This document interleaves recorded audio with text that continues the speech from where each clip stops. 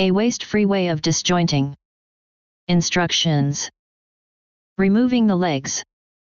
Place the chicken, breast side up, on a board. Pull one leg away from the body and cut through the skin between the body and both sides of the thigh. Now bend the whole leg firmly away from the body until the ball of the thigh bone pops from the hip socket. Cut between the ball and socket, and the leg will come away. Repeat with the other leg. Dividing the legs. Place each whole chicken leg in turn on the board, skin side down, and cut firmly down through the joint between the drumstick and thigh to separate the two pieces. If the bird is a very small one, you may omit this step. Removing wings. Press the top bone of one wing against the bird's body so that you can feel the shoulder ball and socket joint. Make an incision between the ball and socket, then pull the wing away from the body and cut down through the skin at the base of the wing. A thin slice of the breast meat will come away with the wing. Take off the other wing the same way. Halving the carcass. Put the knife blade into the cavity of the bird from the tail end and pierce the thin area bounded by the shoulder joint, collarbone and rib cage. Cutting carefully toward yourself and parallel to the backbone, slit the bones of rib cage. Repeat the same cut on the opposite side of the bird's backbone. Removing the breast.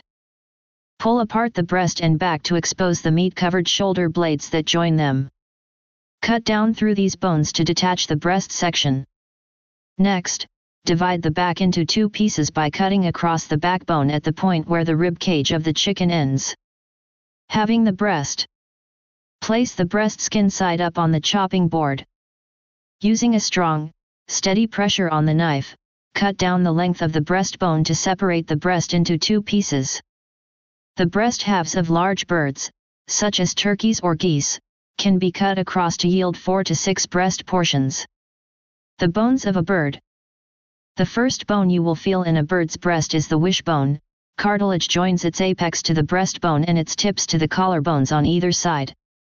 Cartilage also connects the collarbones and shoulder blades. The rib cage, backbone, and breastbone form the body. Ball and socket joints link legs to body, and the wings to the collarbones and shoulder blades. Pieces for every purpose.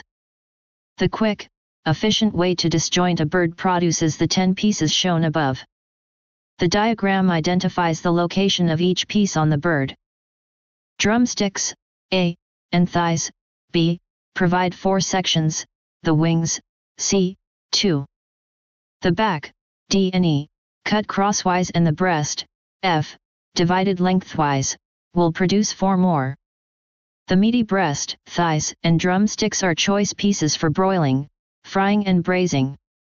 The bony wings may also be broiled or fried and, like the back, make excellent material for stocks, or may be added to a braise.